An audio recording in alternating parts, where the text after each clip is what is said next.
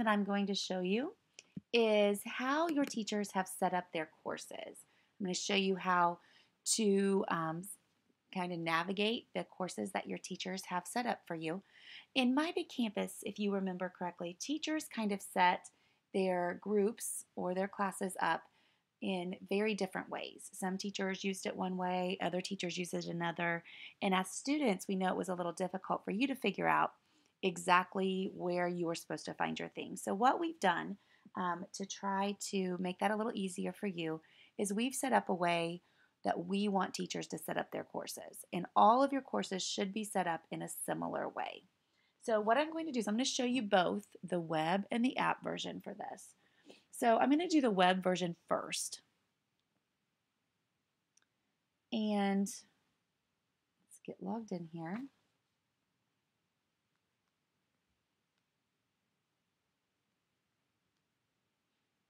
Notice it didn't ask for my school anymore because I had done that.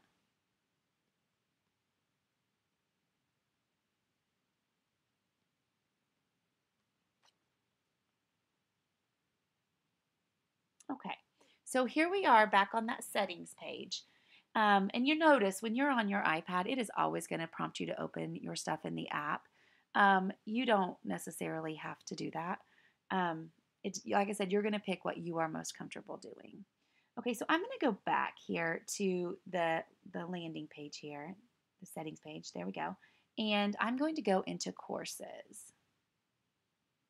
I'm going to go into Abby's demo course because that's the only one that we have here. And you'll notice here, you see a home page pop up. This home page is going to be very important that you look for this when you go into your courses. Every teacher is going to design a home page that's similar to this one for their courses.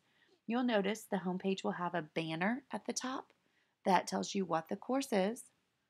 It'll have a little description about what the course is.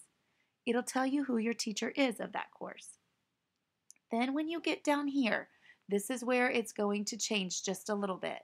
We gave teachers the choice to share their information, what you're doing in class, your lessons, in 3 different ways. This teacher chose to share by current unit, so that when you click on that button that says current unit, it's going to take you through what's called a module that's going to walk you through what you're doing with that topic, that whole topic. Some teachers may have a button right here that says current lesson. That means your teacher's putting on day by day what they want you to do. So a unit is more of like a long-term, a week thing, maybe even longer. A lesson is more of like a one-day thing. They also might have a button that says to click here to access our course calendar. A teacher may choose to put everything on your calendar, and that's okay too. So they have choices in that way, but there will be a big giant button in the middle that tells you how to access your content for that course. Then in addition, you're going to have 3 buttons at the bottom. The first button, navigate this course. That's going to be a little 1 to 2 sentence just explanation telling you how your teacher has his or her course set up. Now, they all should be really similar, but if there's any variances, this is where you're going to find it out. So if you can't figure out where something is, you probably want to click on that button to find it. All teachers are going to have a button that says parent and student information. What that button does is it gives you access to things like your newsletters for the course or maybe helpful websites for the course. So all that stuff will be stored in there. Finally, this third button is going to allow you to contact the teacher. So it'll have information about email. Always you can send them an inbox message through Canvas, maybe their Twitter handle if they have one. So that's what the home page looks like. One more thing here down at the bottom, you're going to see this little note about grades. Remember I told you that if you clicked on the grades here at the top, that's only your grades within Canvas. So if you want to see your full course grade, you need to do so by going to PowerSchool still. So that is how the course homepage is set up. Now over here to the side, this is called your course navigation. Remember, this was called your global navigation, and it's always there no matter where you go. This is called course navigation, and this information is specific to the course you're in. So because we're in this demo course, all of these things only access the demo course. Abby's math course, her science course, her English course, all of those courses have their own course navigation in them, and you'd have to go into that course in order to get to them. So when she's going in here, she's only going into what course she's in. So obviously this is the home button. There's a button for announcements. Notice my global navigation stayed the same. Announcements, you can see Abby has an announcement here. We'll talk more about announcements later. You see assignments. There's assignments there for this course only. You see discussions, and there's a discussion there. We could open that up, and we'll talk more about discussions in just a little bit. There's pages.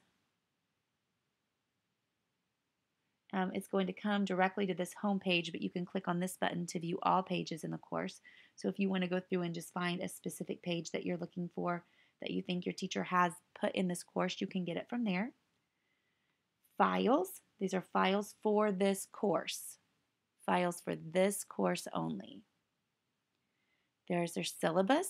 Your teachers may attach a syllabus to your course, and if they do, it's right there.